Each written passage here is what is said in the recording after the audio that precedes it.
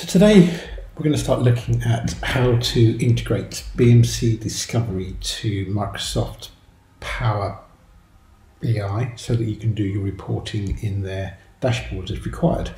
So to start with, the first step is obviously to integrate Microsoft Power BI into BMC Discovery. So to do that, first of all, we're going to come into BMC Discovery and I'm just going to hop over to the REST API. Get the links. I'm going to make sure that I'm authorized inside of here. So to do that, I'm just going to do Power BI.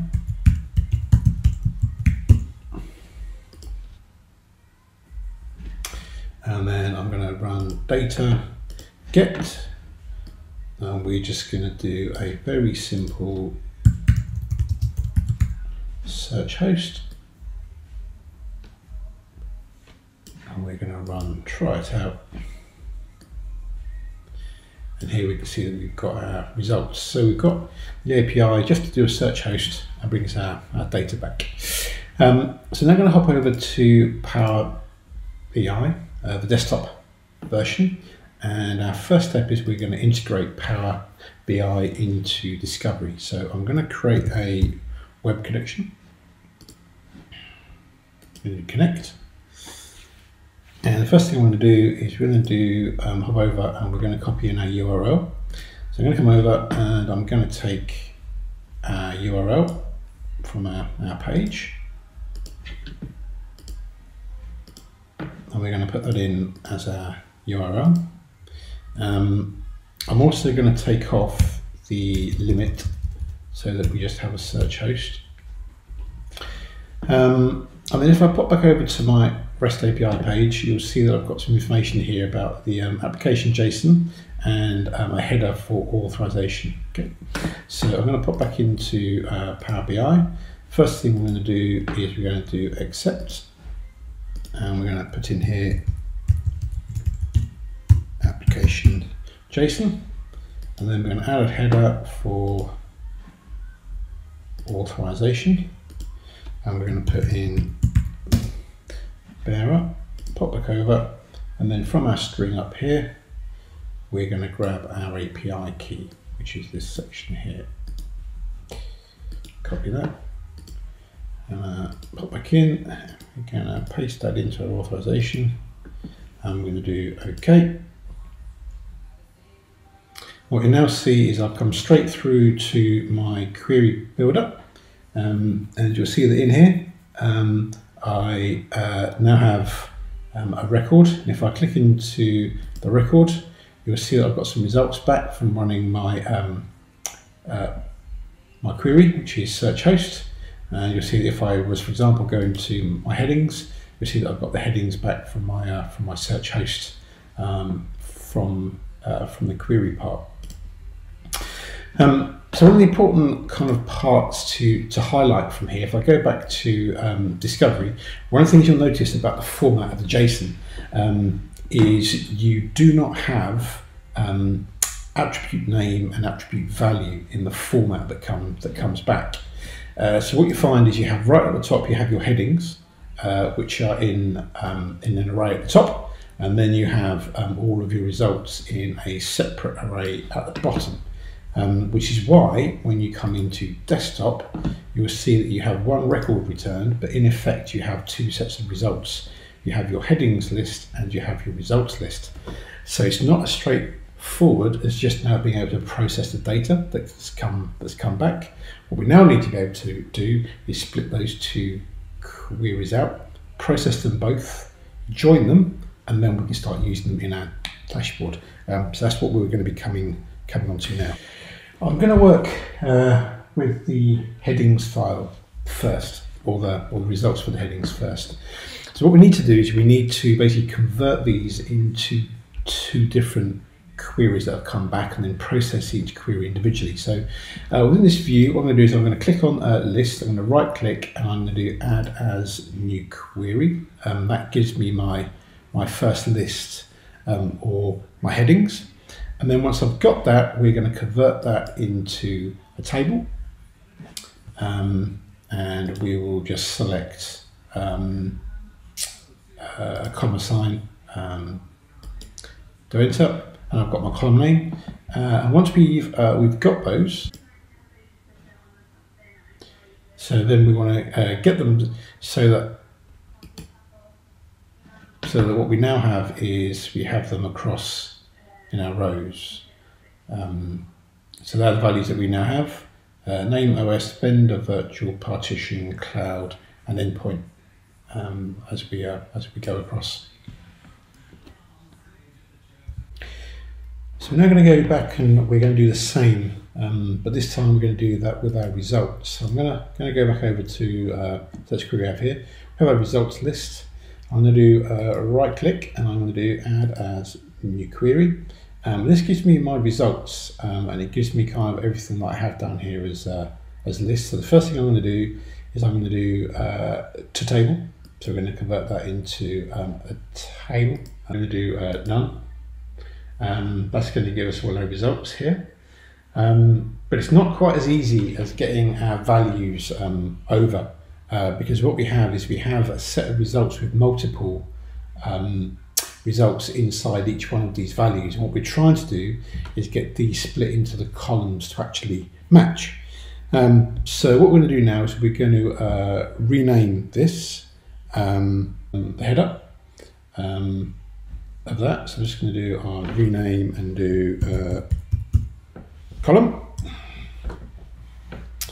And then we're going to start adding custom columns and putting the data across. Go to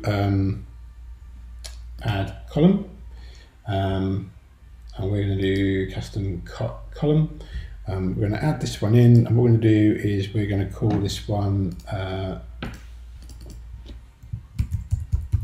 column 1, and we're going to do list dot first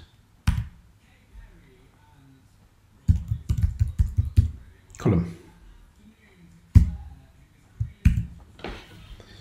and I'm going to do OK. We see now this has brought in our host name, and we're going to do this column by column as we go until we've got all of our data put across. So I'm going to do the next one in here so you can kind of see the concept. So we're going to add a custom column again.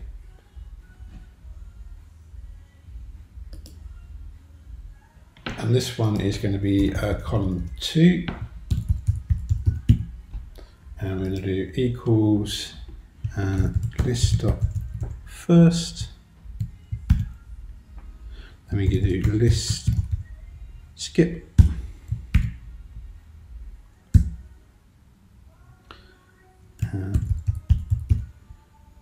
Column.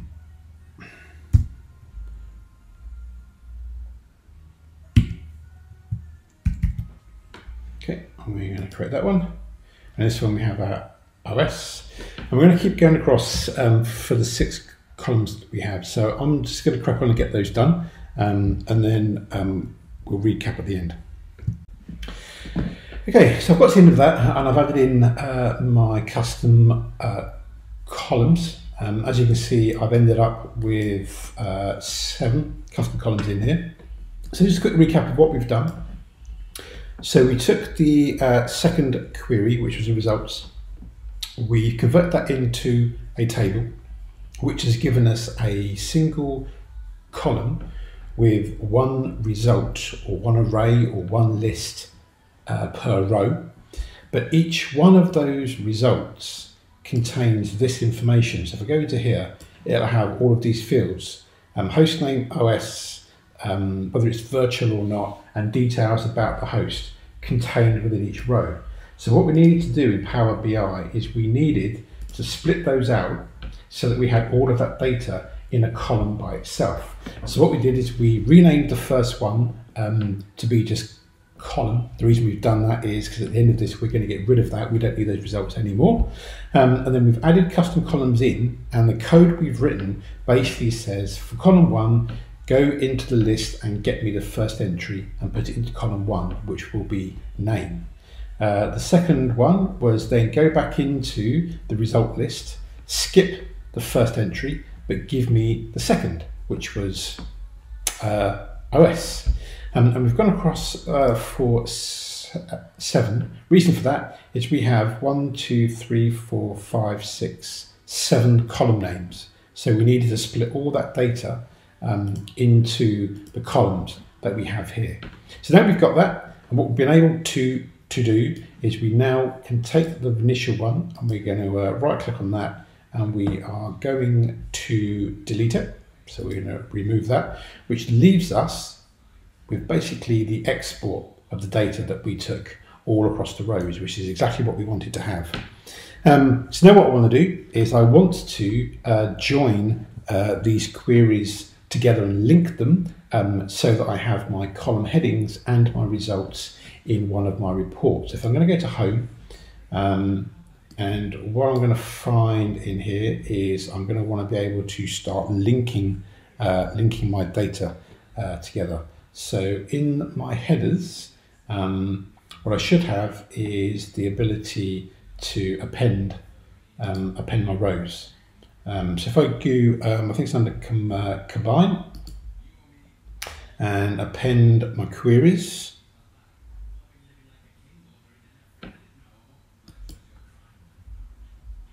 I can concatenate rows from 2 tables into a single. So I want to sit on my headings first. I'm going to combine, append 2 tables, table to append. I'm going to take my results. I want to do OK. So what we now see in my view is I have all my rows here, and I have my first row is my name, OS, and all the information. So obviously now what I want to do is I want to select my first row. And once I've selected my first row, I want to go back and I want to use my first row as my header row. So I'm going to click that. And now my columns have been changed, so I've got my name and my OS and all of the data that I wanted at the top. See, so I've got my name, got my OS, my vendor, virtual, partition, cloud, and my endpoint at the top. To make this more readable, I'm probably going to change that and I'm going to rename that, and we'll make that endpoint. Now that I've got that, I'm happy. We're going to use that. That's going to be saved. So I will save that.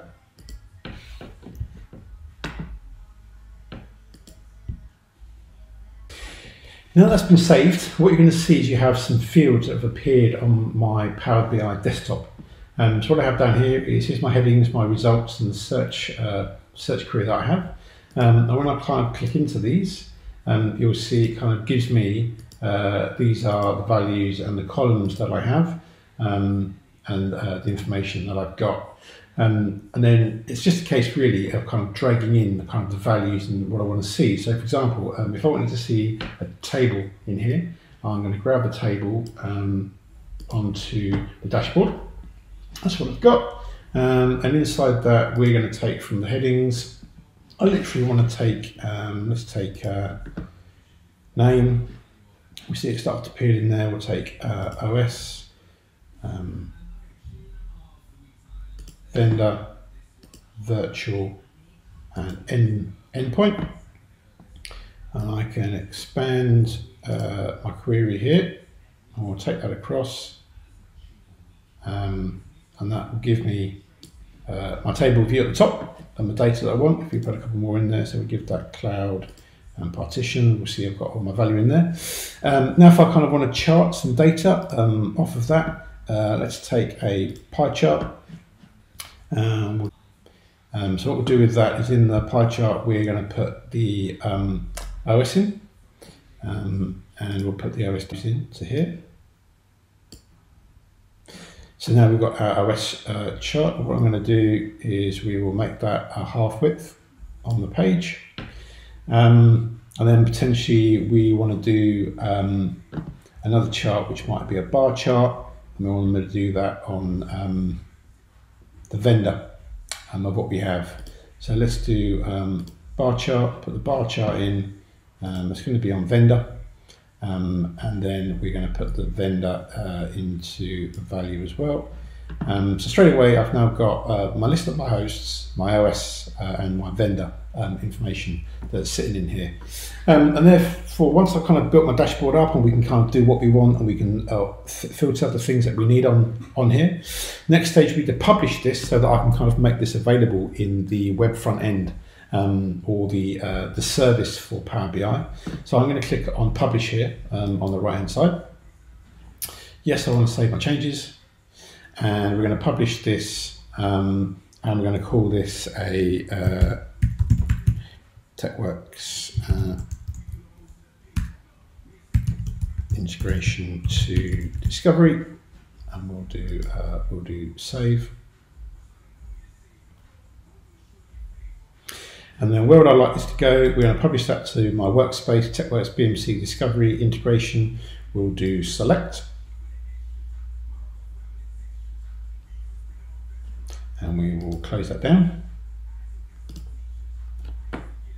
And then if I go over to my service, my Power BI, and what you see now is I go into reports, and on my reports page, underneath my TekWurx BMC Discovery integration, I have a report that's available to me.